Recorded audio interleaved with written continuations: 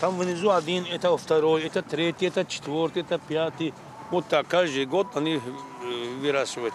Этой елке 5 лет. Хороший возраст. Она высокая, пышная, говорит Бадридин Заиров. А по его словам, реализацией хвойных деревьев он занимается уже 8 лет. Привозит их из специализированного питомника из Башкортостана. Как отмечает продавец, в этом году он привез всего 200 елочек и сосен. На 50% меньше, чем в прошлом году. Хоть стоимость и не изменилась, стартовая цена от 300 рублей. Но спрос на зеленых красавиц снизился. В прошлом году почти на 20% больше, чем в этом году торговля лучше была.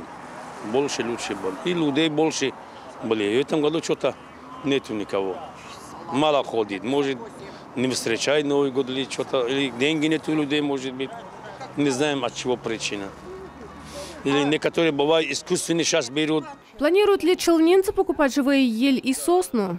Она, конечно, красивее и прекраснее, и запах от нее идет. Но и еще пенсионерам уже не по силам покупать это.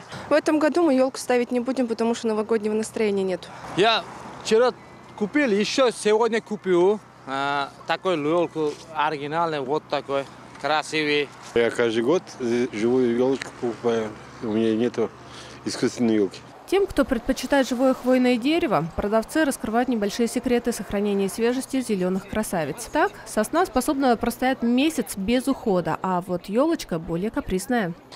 Чтобы хвойное дерево дольше прослужило, продавцы советуют опустить елочку в емкость с водой. Тогда она простоит чуть более 1 месяца и только после этого начнет сбрасывать свои иголочки. Торговля будет вестись до следующего года, до 1 января. Но продавцы рассчитывают, что елочки и сосны раскупят гораздо быстрее. Эльмира Гайнудинова, Сергей Вильданов, новости Челны-ТВ.